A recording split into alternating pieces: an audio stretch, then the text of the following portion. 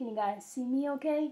So, sorry for this weird setup, but I wanted to do the unboxing of the SIREN Suicides, the new books that came over, because they're matte, I think I'm saying it correctly, matte finish, and not the glossy thing. And this is the first box that I got, so I'm gonna, open them.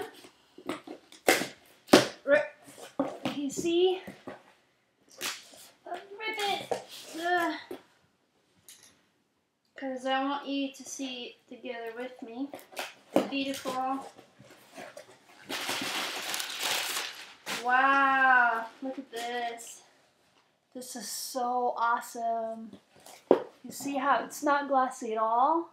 This is so cool. Wow, let me just kind of open up my laptop here a little better.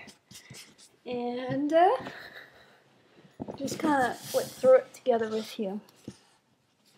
So you can see I'm shining the light on it right here, and see how it's like, even to the touch, it's awesome. It's like velvety. Oh wow, I really like it. So I sold out all the other books that I had, the glossy ones, and this one will be the new ones that I'll be selling. Let me read to you from chapter 6, because I haven't done a reading from chapter 6 yet, and I thought, last time I did a public reading, I kind of looked at it and I thought, ooh, that's a great place to read from. Oh, no, never mind, chapter 5. So, chapter 5, Lake Union. Over the last 6 years of contemplating why my mother jumped off the Aurora Bridge and how I must have felt, I buried my pain and kept myself busy by researching every possible detail about suicide jumping.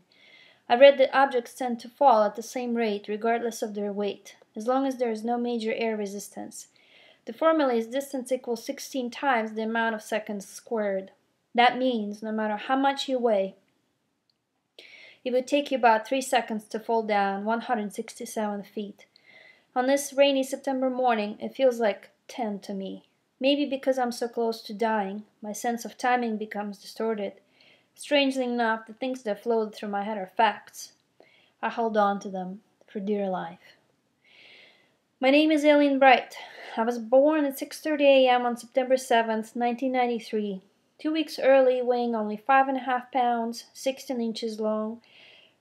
Head first, delivered by my father in our marble bathtub full of water, my mother giving birth naturally without pain medication or any professional help.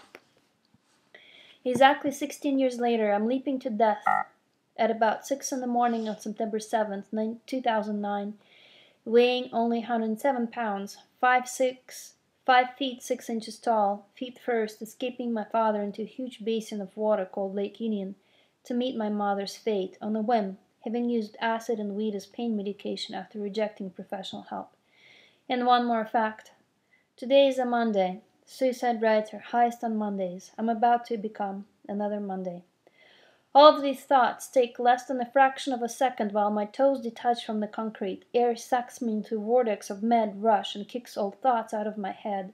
A floating sensation gets quickly replaced by sheer terror and an urge to grab onto something, anything, to keep from falling. But my fingers close on nothing. The wind sticks its cold hand into my open mouth, and I can't make a sound, let alone breathe. Funny how your life always starts with a scream, but doesn't always end with one. My arms thrash like the wings of an immature bird. Legs climb invisible stairs, ears ring loudly. My heart leaps into my throat and threatens to burst me apart.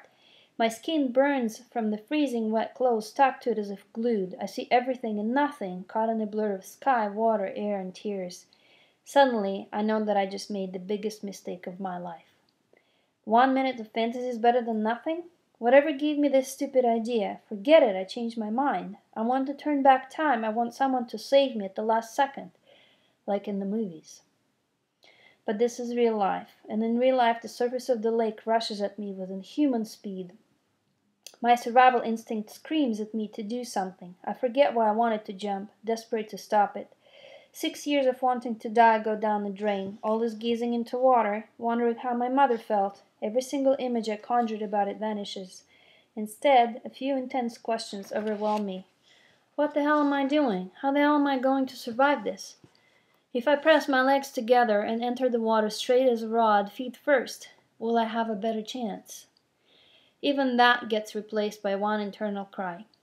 Fuck this shit! I don't want to die. Well, that's gonna be it for the reading. Oh, I keep forgetting to look at the camera. There's the camera. And so these are the new books that are mate. I think that's the correct way of saying it. And I guess I wished it was not going to be like mirror, like for you guys on the screen, which is totally weird, but it is because I'm using the photo booth on my Mac, and I don't know how that works. It works mirror-wise, but it's velvety. You can like touch it and hug it and sleep with it, and so you can order it now on my site. And next video I'll do a reading of first chapter from Irkadura, my novel that I'm writing right now, because I'm at 7 chapters now, and I'm gonna post an excerpt on my blog too tomorrow. Bye.